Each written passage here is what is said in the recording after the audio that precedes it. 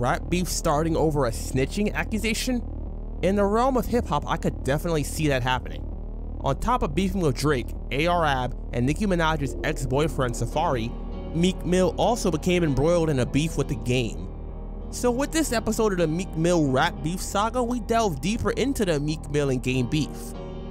Meek and Game had a working relationship if nothing else, as they have a song together on Game's album, The Documentary 2 Collector's Edition, titled The Soundtrack, which was released in January 2016.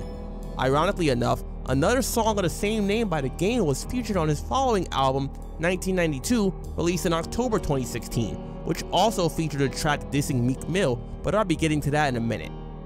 The beef between these two started in September 2016 when Game accused Meek Mill of snitching on him regarding the robbery of Sean Kingston's chain back in June that year. According to Game, Meek talked to police and told them that Game or someone in his circle was behind the robbery, and he went off on Meek Mill during a concert, calling him a snitch and saying he wanted to fight him one-on-one. Meek Mill not snitching on me, I never heard of that.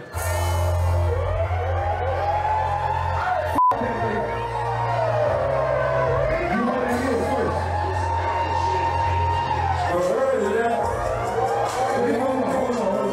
One more time.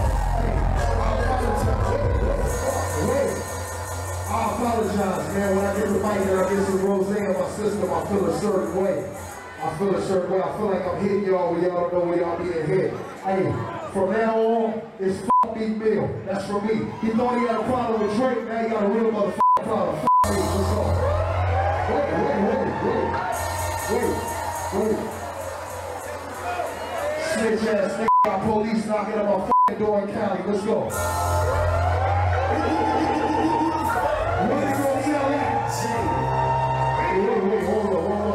One more time. And ain't nobody gonna die. We ain't talking about no guns and nothing there. I'm talking about Meek got some niggas with him that's cool. I got niggas with me that's cool with him. I just want to beat that ass one good time. Hand up. Just when you see me, swear up. It ain't gotta be about no guns. Meek Mill, nigga, I'm gang. West Side Block, the Cedar Block. Let's go. I'm right here. It's nice to see a rapper just wanting to fight rather than shoot it out or get on social media and have Twitter fingers. But the only rapper I remember Game fighting is 40 Glock, if you can really call it that. Game then dropped a diss track, 92 bars, aimed at Meek Mill.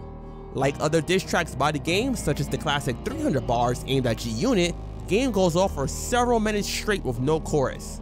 Game references the Sean Kingston robbery and Meek allegedly snitching with the lines, "I got a chick from Minneapolis, pack a semi, bang the ratchet at Denny's and fly herself back to Philly. She got a couple mil and she don't even know Meek, and ever since that nigga snitched on me, we just don't speak." Some of the hardest lines aimed at Meek came right afterwards, however. "See, that issue you got with Drake is like a slow leak. Blood'll be dripping like Niagara if I poke Meek. Nicki won't get no sleep. I'm coming through at 4 AM 4 deep to leave his dead body under soaked sheets. It could happen low key. You better have Ross call me or you gonna be eye level with a roach feet.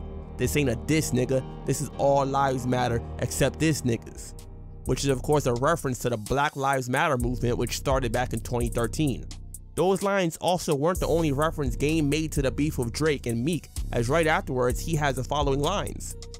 "My nigga Drizzy packed you out and you ain't do-ish. This the Golden State and my shooters ain't on no hoop-ish, nigga. You know that I snap you like a toothpick, and snitching on niggas ain't never been no cool-ish." He then even states an interest in Nicki Minaj, who Meek was still with at the time, with the lines, "And I've been wanting to give Nicki this pool stick, so tell your little Vibrant thing, come F with Q-Tip." Vibrant Thing being a reference to the hit solo single by Q-Tip. Game was featured in the music video to the Nicki Minaj song Pills and Potions from her third album, Pink Print, which released around the time Meek and her got together. Shortly afterwards, Big Meech, one of the co-founders of BMF, reached out to Meek Mill, telling him to be careful about beefing so he doesn't wind up in prison himself, and Meek shared it on Instagram. Game and Meek proceeded to have an Instagram beef for a little while, with Sean Kingston also jumping into this Game. "You the same nigga, your mama was a crip, you a blood, listen you fake ass hoe ass nigga. You a stripper, the whole world know what you about, hoe ass nigga. You trying to sell some albums. How the fuck you look beefing with a pop star, nigga?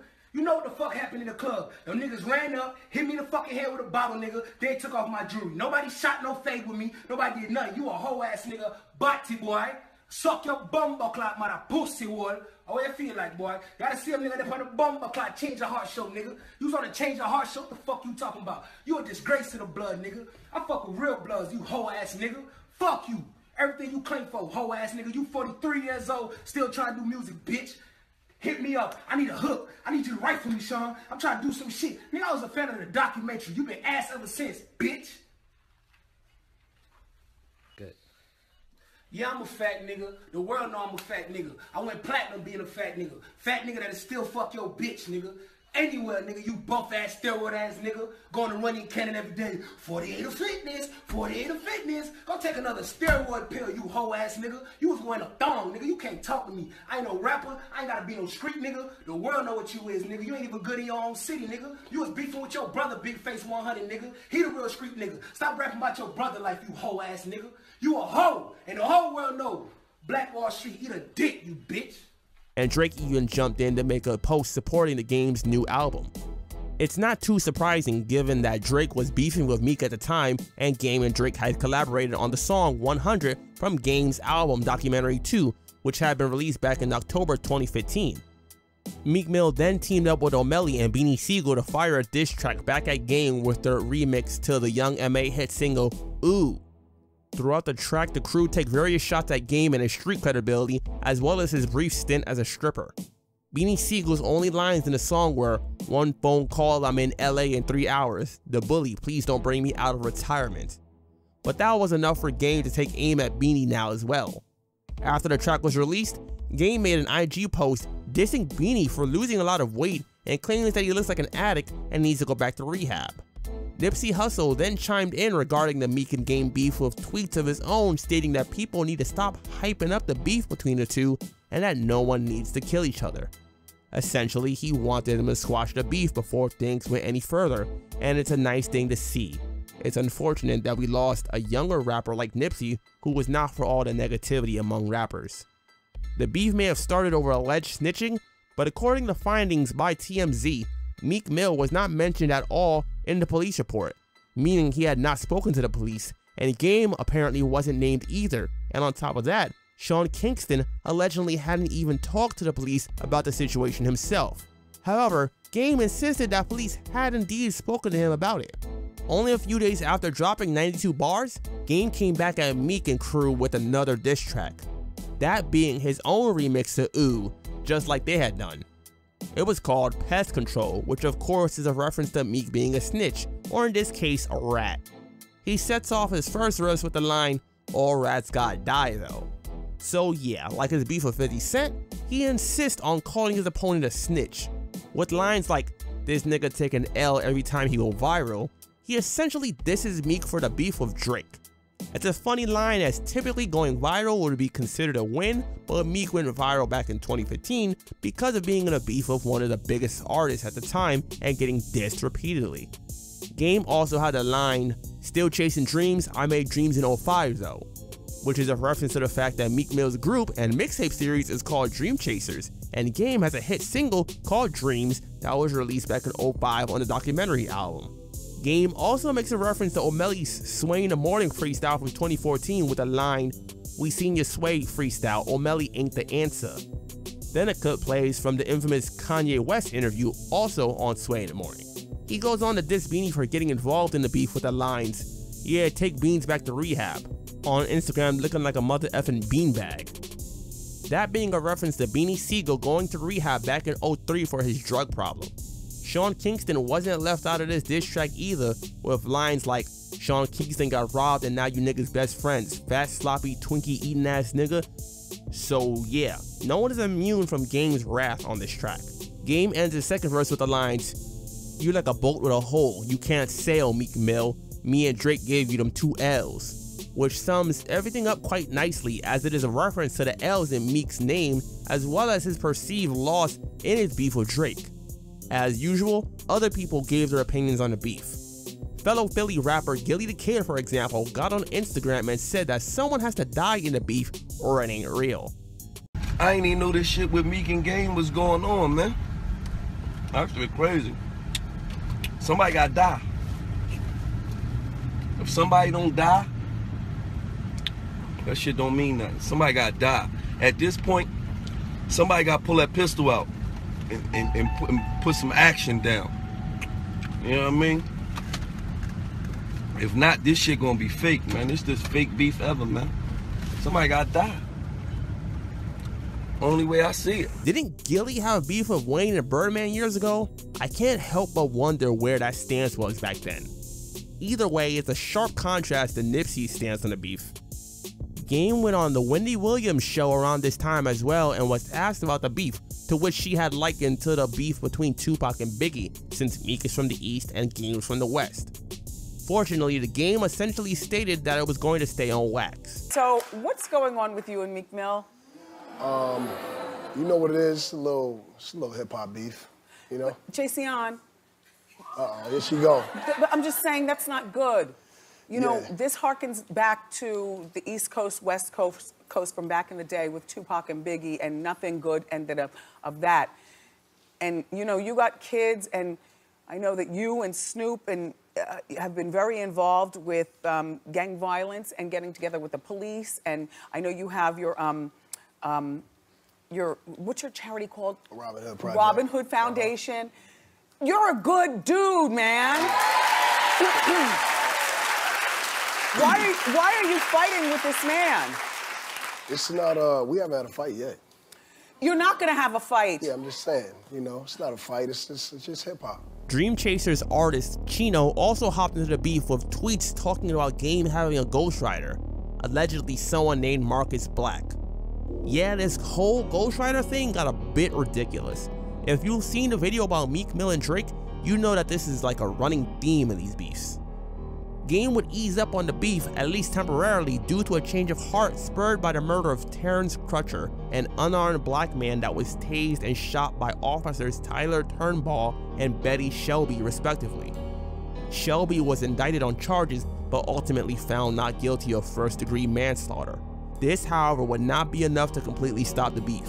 In an interview on SiriusXM around this time, Game detailed how the beef started and the three-way phone call he had with Meek Mill and Sean Kingston regarding the situation. If he ain't lie about it. So what happened was I got Meek on the phone, and I was like, you told Sean that. He was like, I ain't tell that fat motherfucker nothing. So I said, hey, damn, that's low key snitching too. My bad. No, I'm fucking with you. Nah, so he said, I ain't tell him nothing. So I said, you know what? We gonna fix this. Call Sean Kingston on the three-way. It's Sean Kingston, me, Meek on the three-way. And, you know, he going off on Sean Kingston. I ain't tell you nothing. Sean Kingston saying, yes, you did. Yes, you did. And he saying, motherfucker, you bitch-ass nigga. So I just hung up the phone, man, because I'm like. Right. We don't have time for that. I can't, man. So after the detectives that came to my crib, I was like, yo, that's wild. But I still held it to myself. But then I got drunk, and you know how this Patron do. I got drunk in Miami one night. I'm in Miami, man, and you know what I'm saying? I'm partying. And I got drunk, and you know, you tell the truth, and it come out. So I grabbed a mic, and I'm like, out of nowhere, I'm like, fuck Meek Mill. And myself was like, hey, huh? Why'd you say that? And then, you know what I'm saying? And so from then I had to ride it out. And so that's what we doing. And so he said what he had to say. It was some memes and whatever. We got Instagrams, and so it went back and forth. And then he fucked up. He got my favorite beat of now, which is the Young M.A. beat. Super but cool. yeah, I love that beat, right? I love that song. So so he jumped on that beat, and then he did the ultimate fuckery. He went and got Beans to help. Rap mogul Russell Simmons around this time stated that he had a conversation with Game and Meek Mill about their beef and got them to agree to not publicly post negatively about each other anymore, and that they agreed to have a meeting. Game's manager Wack 100 would quickly refute this claim. Apparently not quite ready to squash the beef yet, Game then filmed a video for Pest Control, which came out about a week after the song was released. Game was also seen in Philadelphia driving around listening to Beanie Siegel's music and getting the cheesesteaks that Philly is so well known for, basically attempting to clown his opponents by being in their city. Perhaps one of the more unexpected things from this beef was the fact that Drag On from the Rough Riders stepped into this game.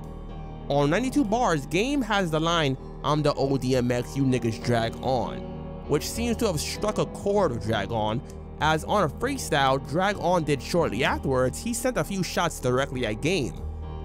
The Game, in an interview with The Breakfast Club shortly after the release of the diss tracks, apologized to Nicki Minaj for the Instagram post he made, including a photo from the Pills and Potions video shoot that they did together and the caption he had on it dissing Meek. On September 21st, Shawty Lo from the group D4L was killed in a car accident the day before he was scheduled to perform at a show in tribute to his father, which now had become a tribute to the both of them. And Beanie Sigel was set to perform in place of Shawty Lo. While Beanie was in town for the show, he had an interview and stated that he helped them with some lines for the diss track towards Game because he happened to come to the studio while they were working on it. Then on the 23rd, Beanie Sigel was set to perform at the Philadelphia stop of the Bad Boy Reunion tour and apparently was jumped. Game went on Instagram and made a post talking about the situation. The social media beef between the two continued on some more. For example, Wack 100 spoke on Beanie Sigel getting jumped and blamed Meek Mill for the situation. Yo, check this out. Y'all niggas went back there and put y'all hands on Beans, my nigga. On Power Rule, everything Power Rule stand for. Beans ain't told me shit about nothing. Now, if you pay attention to where this problem come from, it all go back to your man Meek. That nigga Beans been carrying Philly on his back for 20 plus years. Y'all violate that man in front of his wife and his kids, my nigga. That nigga ain't told us nothing, my nigga. Whoever the fuck did that need to be dealt with, my nigga. 100, it's all love, my nigga.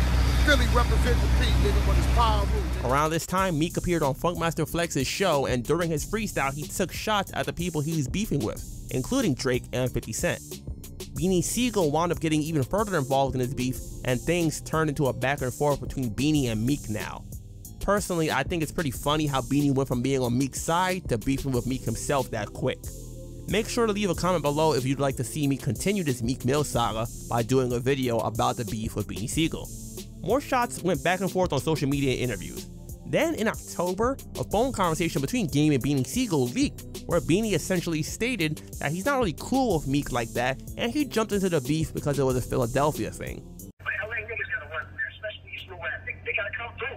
It's all at an advantage when it comes to shit like that. But you know I'm not no nigga. I'm not no fucking ill, negative wishing on a nigga. I'm not that nigga, though. I'm a cool nigga. I try to help niggas. I look out that nigga. He's violating me, my nigga.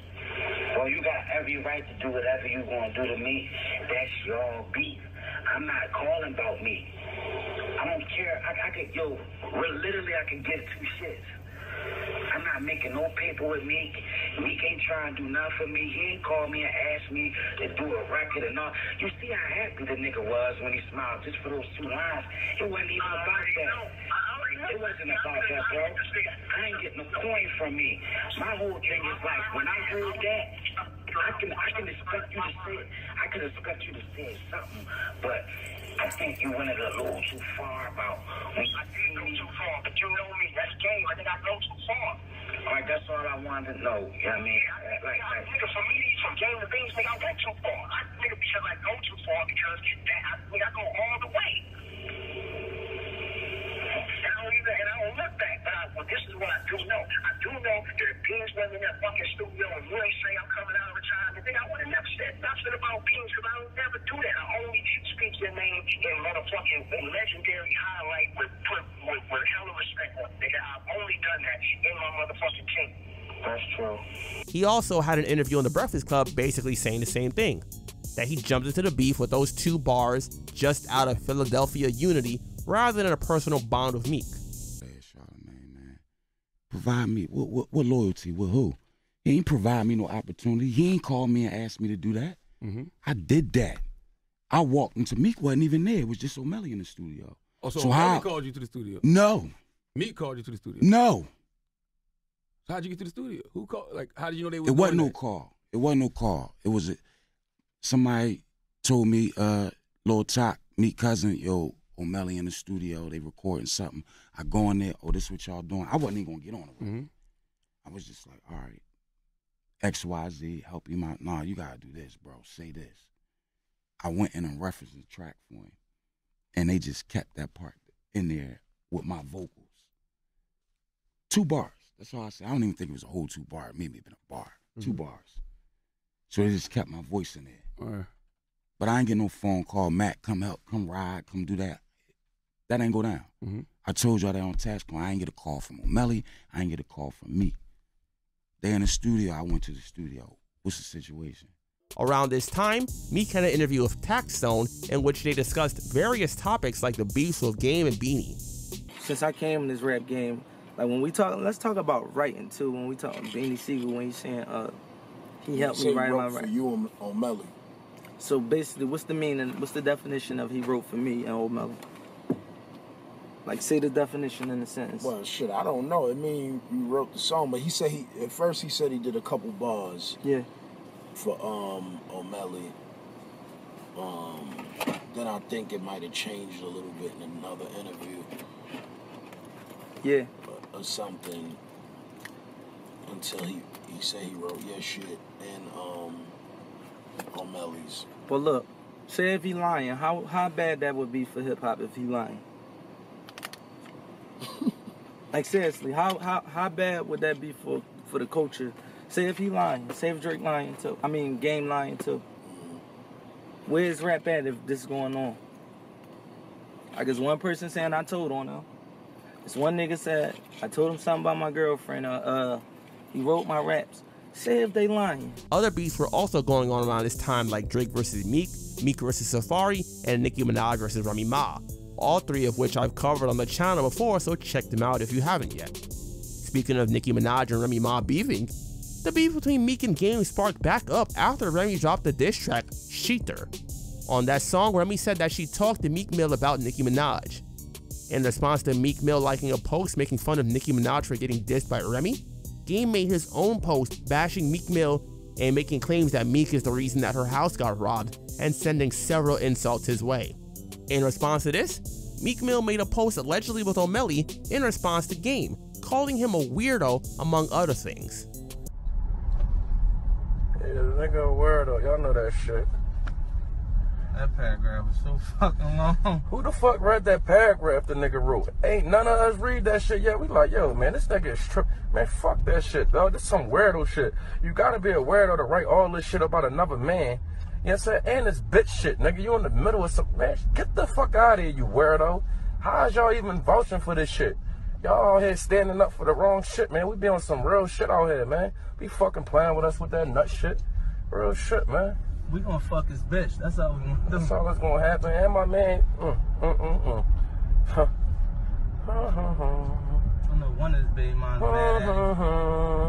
I know one of your baby mamas wanna get you back. Ooh, it's gonna hurt. I know my OG here in the feds, but Game came back in response to Meek Mill's post, and Meek allegedly talking to Remy Ma about Nicki with another post of his own with a bunch of bars going at Meek. Once again, another beef for the social media jabs. Besides his consistent name dropping, Game is also well known for starting beefs with other rappers and even offering to fight them. For example, back in 2012 when he recorded himself beating up fellow California rapper 40 Glock. I guess essentially snitching on yourself is okay, but Meek allegedly talking to Sean Kingston is a problem. I would probably be upset too though if I was Sean Kingston. Game allegedly warned Meek about the situation, but not him. That does seem a bit shady. Game's reasoning of Meek is a rapper and Sean is an R&B singer or whatever doesn't really seem like the most logical one. Do thieves really care about the genre of music a potential target makes? I doubt it. Either way, Meek was sentenced to 2 to 4 years in prison in November 2017 for a parole violation and was released roughly 5 months later in April 2018. Game and Meek Mill made amends shortly after Meek was released from prison. In an Instagram post in December, Game stated that he and Meek are cool again and that Meek was the one that reached out and called him once he was out of prison and that they spoke and patched things up. At this time, things were also resolved with Meek Mill and Drake as well as Safaree. Once again, check the videos out for the details. Game and Meek Mill would even release a song together later on as Meek was featured on the Game album Drillmatic, Heart vs. Mind, released in August 2022 on the track Talk to Me Nice, also featuring Moneybagg Yo and Blast. One thing I've noticed with all these beefs involving Meek so far is a lot of tweets and Instagram posts going back and forth. If I had to pick a winner from this beef though personally, I would say Game won if we're judging based on the diss tracks. Although there weren't many, 92 bars and Pest Control hit pretty hard. especially on top of the fact that Meek was already embroiled in a beef with one of the biggest artists of the time, Drake, as well as Nicki Minaj's ex-boyfriend Safaree. Game had plenty of ammo to use against Meek both on and off wax. However, I'm still one to say that this is fortunately another beef that wound up being peacefully resolved. What are your thoughts on the beef? Do you think Meek Mill was a snitch? Let me know in the comment section below. Subscribe to the channel to be notified on new videos. Click the thumbs up button if you liked the video. Join the Discord server if you want to come talk about hip hop and more. And of course, become a channel member to unlock certain perks and help support the channel further.